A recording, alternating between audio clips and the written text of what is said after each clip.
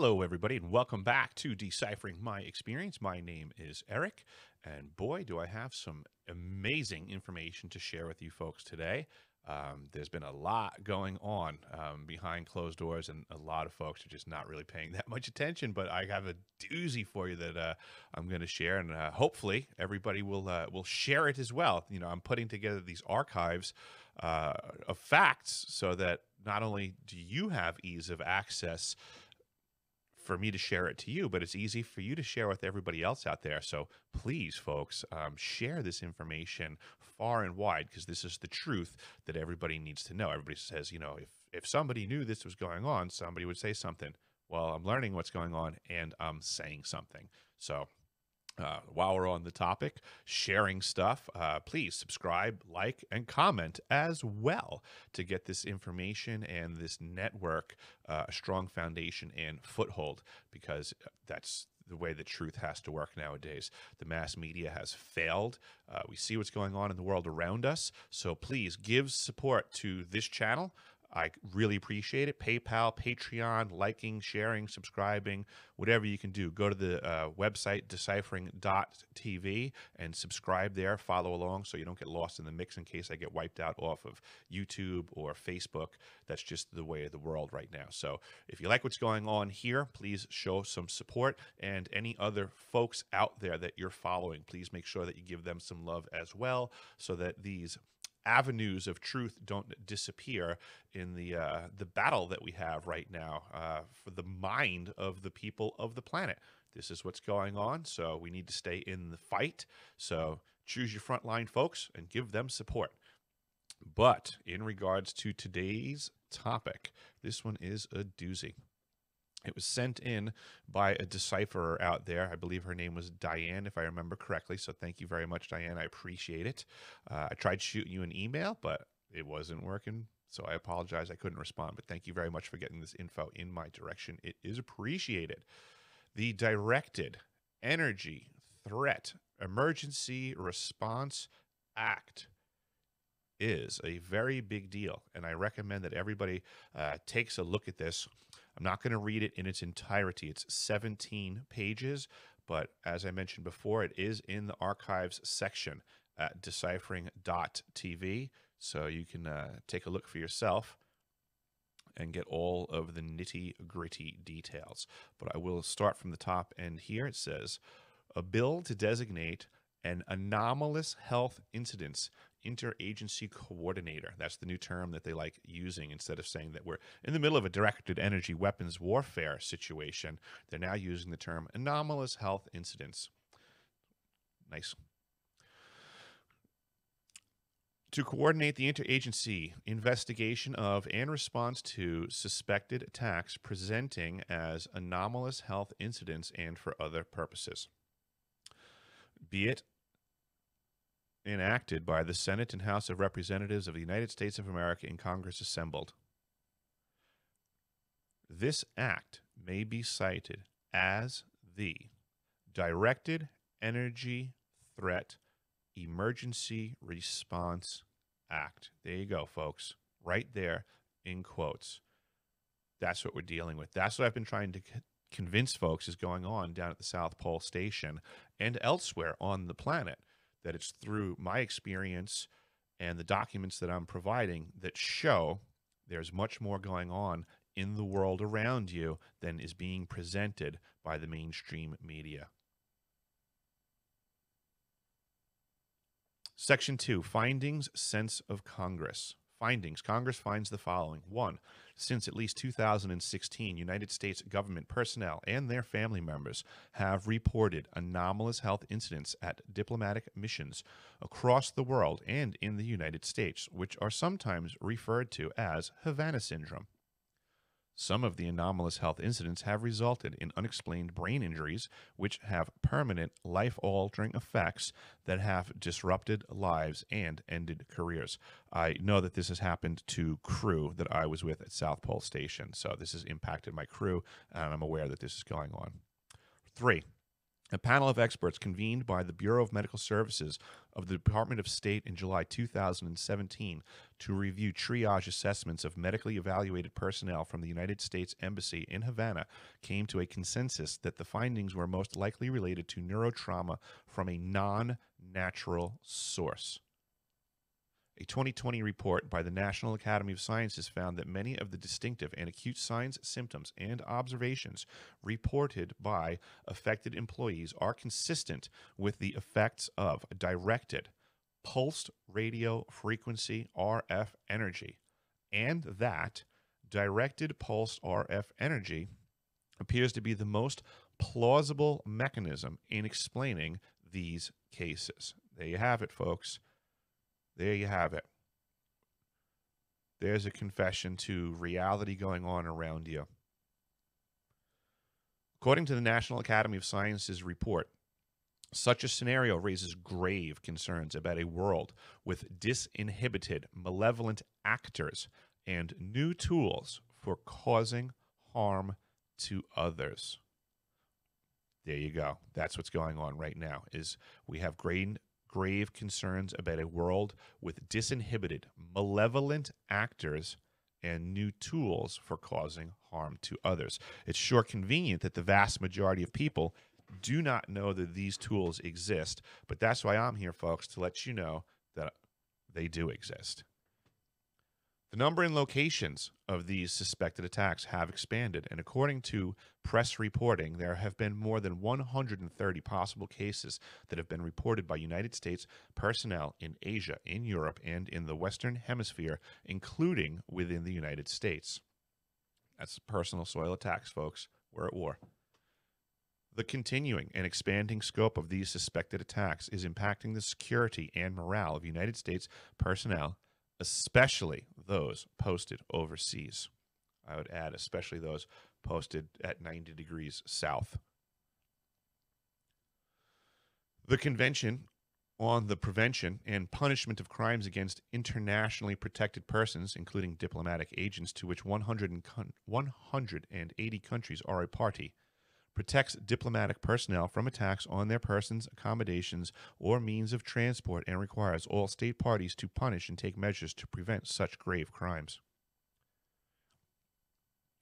It is the sense of Congress that, 1, the threat to the United States government personnel from suspected attacks presenting as anomalous health incidents is a matter of urgent concern and deserving of the full attention of government. 2, personnel, dependents, and other appropriate individuals suffering anomalous health incidents from these suspected attacks deserve equitable, accessible, and high-quality medical assessment and care, regardless of their employing government agency. 3, diagnosis and determinations to treat personnel, dependents, and other appropriate individuals experiencing symptoms consistent with such injuries should be made by experienced medical professionals and made by the federal government. 4, any recriminations, retaliation, or punishment associated with personnel self-reporting symptoms is unacceptable and should be investigated by internal agency oversight mechanisms. I personally would welcome any investigation to show the recriminations and retaliation and punishment going on in my position, because I'm certainly not benefiting from letting everybody know what I have found out that's going on. But that's another story. 5, information sharing and interagency coordination is essential for the comprehensive investigation, attribution, and mitigation of these injuries. 6, the administration should provide Congress and the public with timely and regular unclassified updates on the threat posed to United States government personnel by the suspected causes of these injuries. 7, recent efforts by the administration and among relevant agencies represent positive steps toward responding to the threat of anomalous health incidents, but more comprehensive measures must be taken to further assist victims, investigate and determine the cause of the injuries of such victims, and prevent future incidents. 8, establishing the source and cause of these anomalous health incidents must be a top priority for the United States government and requires the full coordination of relevant agencies. 9, If investigations determine that the anomalous health incidents are the result of deliberate acts by individual entities or foreign countries, the United States government should recognize and respond to these incidents as hostile attacks, and any actors found to have been targeting United States government personnel should be publicly identified as appropriate and held accountable. Well, folks, I couldn't agree more with that, and I would like an investigation to be had as to what was really going on at the South Pole Station in regards to my crew and the injuries that we received that absolutely seemed to be from RF weaponry. Statement of policy. It is the policy of the United States, 1, to detect, deter, and punish any clandestine attacks that cause persistent injuries to United States personnel. 2, to provide appropriate assistance to United States personnel harmed by such attacks. 3, to hold responsible any persons, entities, or governments involved in ordering or carrying out such attacks, including through appropriate sanctions, criminal prosecutions, or other tools. 4, to prioritize research into effective countermeasures to help protect United States personnel from such attacks. And 5, to convey to foreign governments through official contact at the highest levels the gravity of United States concern about such suspected attacks and the seriousness of consequences that may follow for any actors to be involved. Well, there you have it, folks. That's effectively the first 6 pages of this document. Like I mentioned, there are 17 of them.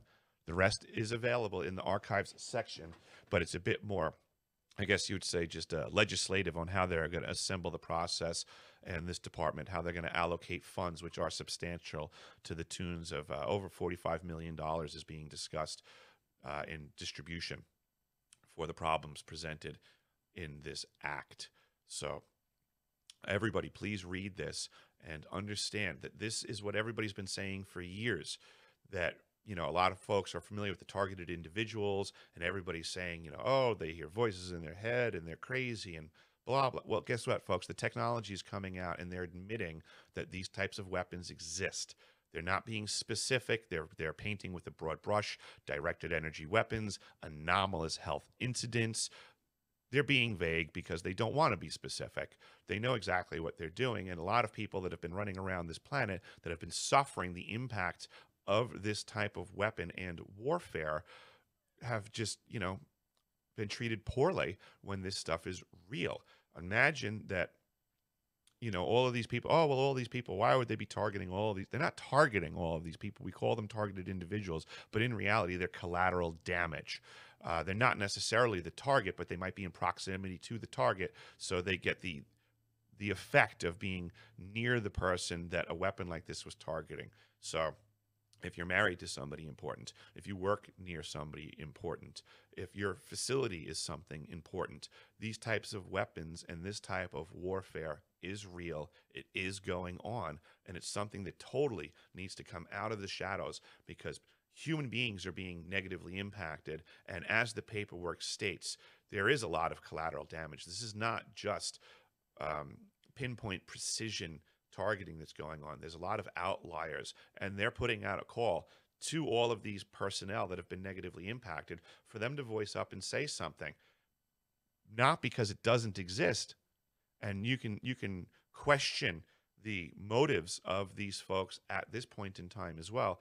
I wouldn't argue that everybody's motives are questionable at this stage of the game, especially when you're talking about this type of technology and the amount of responsibility that should be involved with it. And when we look around and see the lack thereof, it makes things extremely questionable. So please take a look at this information. Understand that the weapons of war have changed, that the battlefield is now the mind, and the ability to mind bend people is present. We have a new, clear, and present danger, and that is in the form of directed energy weapons. everybody needs to get educated, and they need to do it rapidly. Folks, thank you very much for listening. I really appreciate everybody that is helping me to connect the dots. I've been connecting a lot of the dots behind the scene. I've been having a lot of conversations with folks. There's going to be some good interviews coming up, I guess you would say. I've spoken with Dr. Stephen Greer of the Disclosure Project, and I have been working to schedule to get him on.